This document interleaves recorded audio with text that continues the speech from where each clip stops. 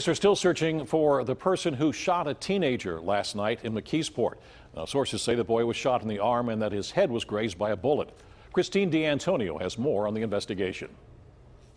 Life can be a lot better. May Hudson's lived on Jenny Lynch Street in McKeesport all of her life. She's frustrated by the violence that's taken over in recent years. A shooting last night sparked specific pain for her because it's so close to the 4-year anniversary of her son's murder just down the street.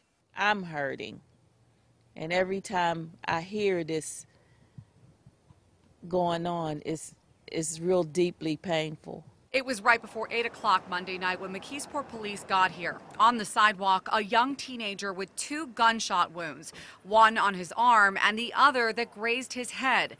Hudson says she knows the victim and that he lives just a few doors down from her. 15 years old, yes, high school. About to start in another 2 weeks. And now he's facing this setback in his life.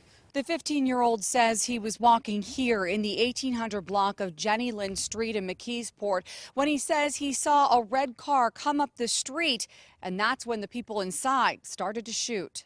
He had ran to one of my relatives' house to let them know that he's been shot and call the police and call the ambulance, and they did. Right now, McKeesport police haven't released a description of a suspect or the victim's condition.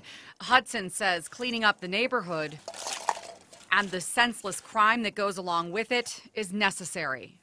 We need the village, we need the police, we need the families, we need the constables. In McKeesport, Christine D'Antonio, KDKA-TV News.